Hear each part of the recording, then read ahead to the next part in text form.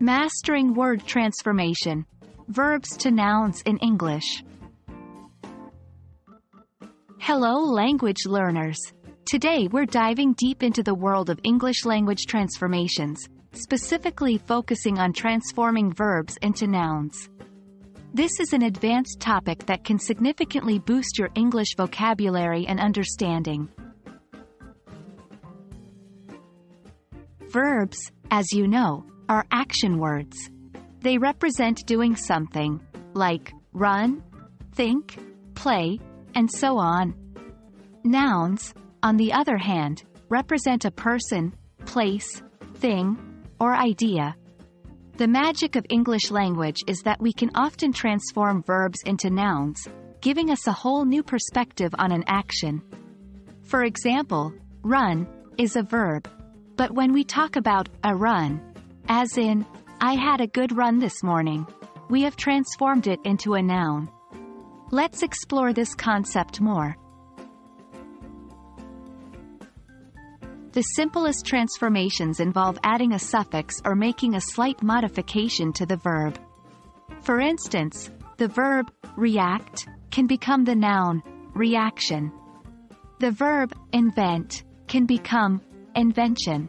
Here, we are adding the suffixes ion and tion, respectively, to make the transformations. There are many other suffixes we could use, like meant, ants, ents, ity, and ness. For example, develop to development, accept to acceptance, confide to confidence, real to reality, happy to happiness. Some transformations aren't as straightforward and might involve more substantial changes to the word. Take see, for instance. We don't say seon or cement.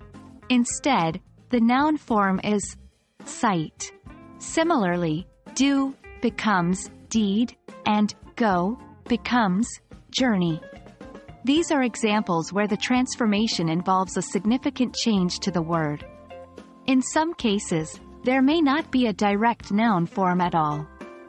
In such scenarios, we often use gerunds, verb forms ending in ing, as nouns.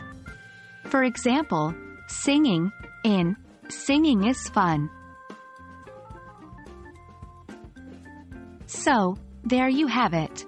From simple suffix additions to more complex transformations, we've explored various ways in which we can turn verbs into nouns in English. Remember, practice is key.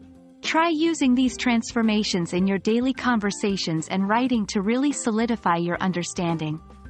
We hope this video has helped in your journey to mastering the English language. Stay curious, keep learning, and until next time, happy studying.